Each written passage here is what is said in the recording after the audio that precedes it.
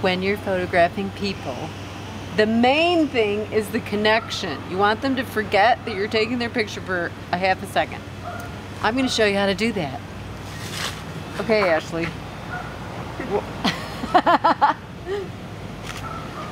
Let's take a deep breath together.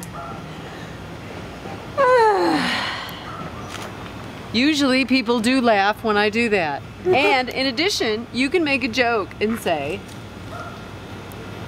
let's take a deep breath again. I learned that in labor. You can use that one. Okay, now another trick. Get them to forget you have a camera by asking them some questions. So Ashley, what was your favorite moment of the last trip that you took? I don't know. I don't like this one. Okay, who's your favorite person right now that you love, that you like? I don't know. I don't like these questions. Okay, what's the last thing you did with your mother that you liked so much doing? We went shopping together, and I don't know, it's just a bonding moment, I suppose. Okay, now, did you see how good she looked? She actually forgot her picture was being taken for a split second, and that's all you need. So, you have everything ready on your camera, and then you get the person to connect with you. That's the trick. Now, if you're traveling and you don't know the language, you have to do another thing, and this is what I do. I hold my camera like this, and I go up to them. You have to have it over your heart, and then I fall in love with them. And I'm serious, it works. Once in a while it doesn't, but you have to look them in the eye and let them know that you love them, and you're not going to do anything screwed up with it, like put it on the internet and be bad. So, you're going to have to practice that one on your own. But try it. Just get courageous. Courage takes practice. Yeah. Now, look at how much more comfortable she is when she sits down.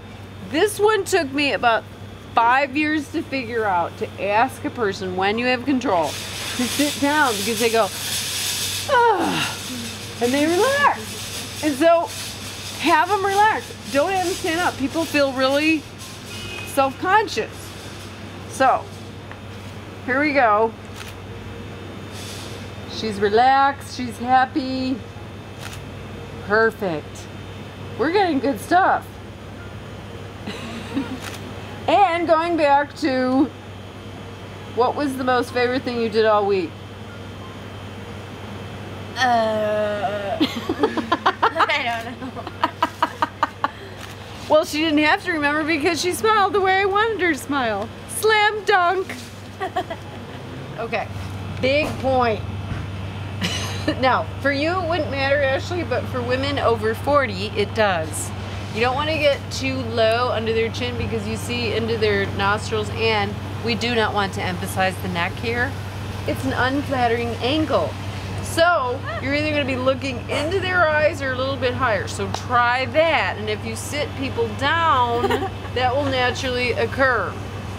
Because I don't have to always wear a scarf. Okay, Ashley, work your magic.